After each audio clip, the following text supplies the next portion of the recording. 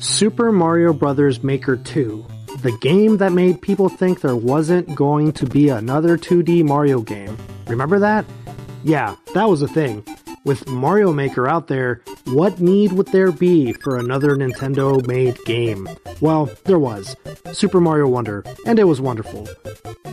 But what is there to say about Mario Maker 2? Honestly, not much. It released on June 28th, 2019. It's been almost 5 years. It's the perfect Mario editing tool. Okay, maybe not perfect, but it's a very easy to use and really shows off the creativity of people. There's some really good stuff out there, and I just so happened to run into a very competently made creator's levels and world. G.W. Drew. He made a whole Mario game, and it's good.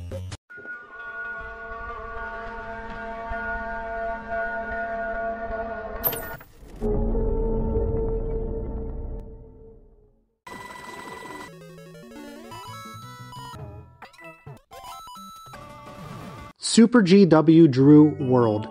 This dude made a pretty competent and fun Mario game.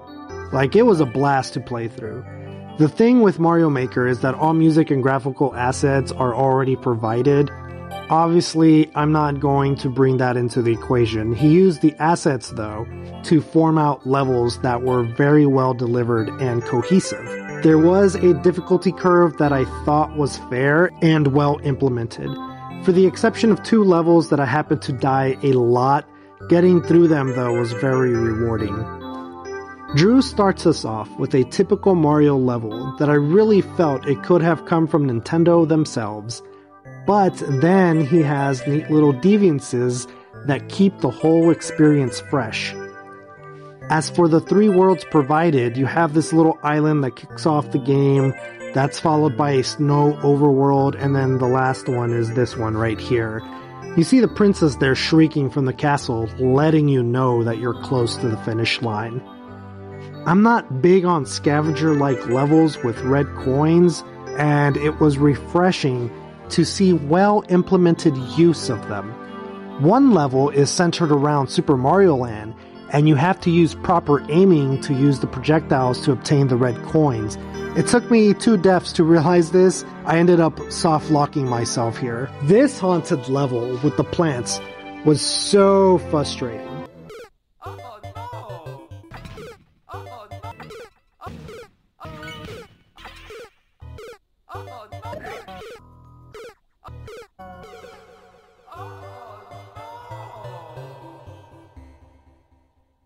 But not impossible. It felt really good to make progression and eventually beat this level. I didn't get a game over, but I would say a good 70% of my deaths came from this freaking level alone. Look at this craziness here.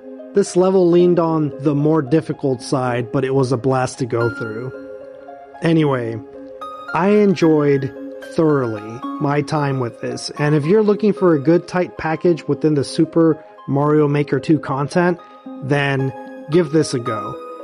I think you will be pleasantly delighted to what Drew has made here. There are some really good and difficult stuff out there, especially things that cater to Kaizo Mario fans, or something that would fit better with the world of Rayman Legends or Donkey Kong Country. It was nice to go through a whole experience where platforming and learning the mechanics presented before you were the focus. Those Kaizo Mario levels, I do find them fun, but they're not for me. There's a reason story-driven games cater to my taste more. Plug in the code, give it a whirl, and feel free to come back and let me know if this was a good recommendation. Are there any other worlds that you would recommend to me to go through? Type that code in the comments for others to check out, to include myself. I look forward to seeing what else I can tackle from this Mario Maker creator. I will admit, like, once I finished it, I really wish that there were at least 4 worlds, or, 8. But anyway, that's all for now. Thank you for watching, and until next time.